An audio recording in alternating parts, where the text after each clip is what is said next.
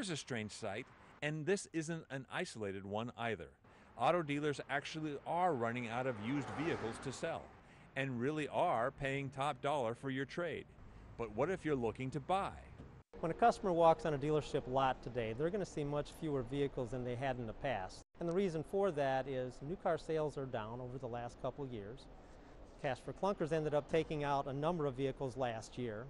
Also, the customer coming out of a recession is much more value conscious. They're hanging on to those vehicles a lot longer. So does that mean we're going to have to overpay for a used car? And what kind of shape will it be in?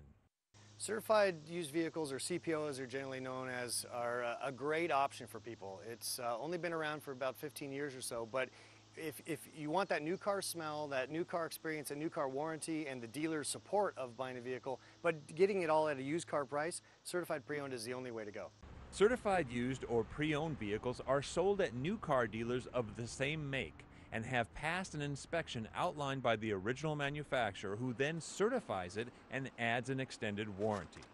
The advantage of certified pre-owned over used is that you're getting that peace of mind. You know that if something goes wrong with the vehicle, you've got a relationship with the manufacturer, with the dealer, that you can go and tap them on the shoulder and say, hey, help me out here. Whereas you buy just a typical used car from a private party or from a dealer, you're kind of on your own. And Kelley Blue Book stresses that with the overall quality of cars and trucks today at an all-time high, getting a pre-owned vehicle at a much lower price than a new one, but still having the reassurance of a warranty from the manufacturer, makes a certified vehicle a great value these days.